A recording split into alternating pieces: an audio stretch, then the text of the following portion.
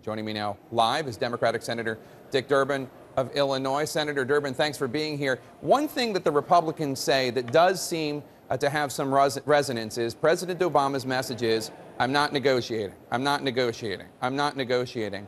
That's just not how this works. They point out that there have been previous negotiations over both opening the government and the debt ceiling. Why is it so unreasonable to expect some sort of negotiation? Because the president remembers what happened 2 years ago when the Republicans again threatened not to extend the debt ceiling. It was devastating to our economy. It took money out of our economy, out of people's savings account and retirement. It jeopardized the credit rating of the United States of America for the first time in history. The president said this president and no president should ever face that kind of blackmail. He said he'll negotiate, but only after we've reopened the government and paid our bills. But surely you agree that regardless of how we got in here, we are now in this situation. You can see John Boehner. Maybe you would be a better speaker than John Boehner if you had stayed in the House and the Democrats had kept the House. But you're watching him. You understand he can't bring nothing back to his caucus. There needs to be some sort of deal. You understand the politics of this. Why is just denying Boehner anything, even things that you know, for example, President Obama has offered before, such as tweaks to entitlement or social welfare programs, such as a promise for tax reform? Why is that so unreasonable? There was a headline in one of the local Hill newspapers which said the Republicans don't know how to get out of this mess. They really have reached a point. I mean, remember what they started off by saying? Senator Cruz said this is all about defunding Obamacare. We haven't heard that in a while, have we? I mean, what's happened here is the Republican script keeps changing. They're trying to find an end game, and they can't find it. Let me tell you what the end game should be, and it should be an honest one. Reopen the government, pay our bills, and then we'll sit down and discuss all of these things. The president has said that.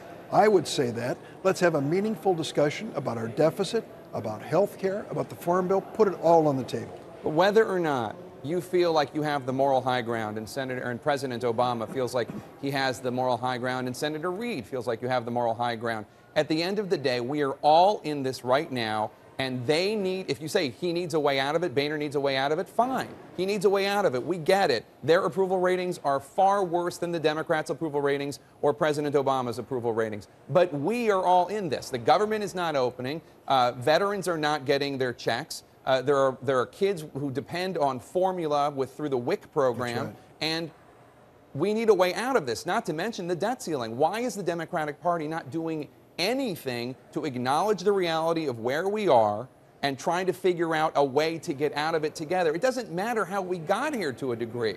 We're here. Now what? Well, Jake, I think you probably would guess, and it would be true, there are conversations underway as to what we will discuss, what we will negotiate over, what things will be on the table. But what we've said is open the government, pay our bills, and then let's have this honest conversation. Think about this. We're going to face this regularly. The next time this continuing resolution, temporary spending bill expires, the next time we have to extend the debt ceiling for bills we've already incurred, this is going to come over and over again. And if each time we lay off 800,000 federal workers or end up interrupting the services of this government, or jeopardizing our international credit rating, it's disastrous for a great country like America. The president is trying to establish a standard of conduct that is reasonable and bipartisan and puts everything on the table. I think that's the way to approach it. Senator, Obamacare has been rolled out in the last week. It's hard to argue that it's been a super success.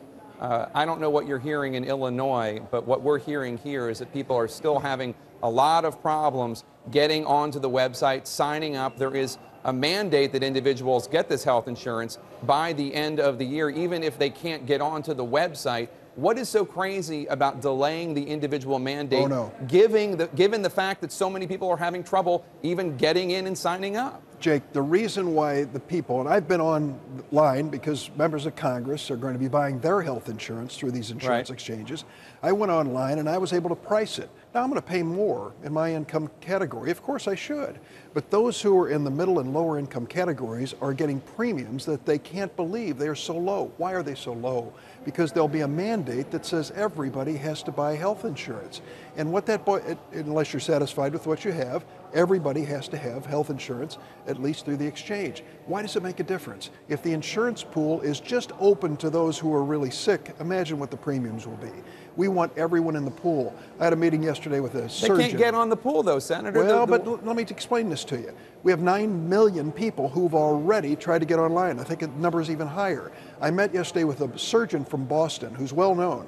Atul Gawande's his name. He's a prominent author.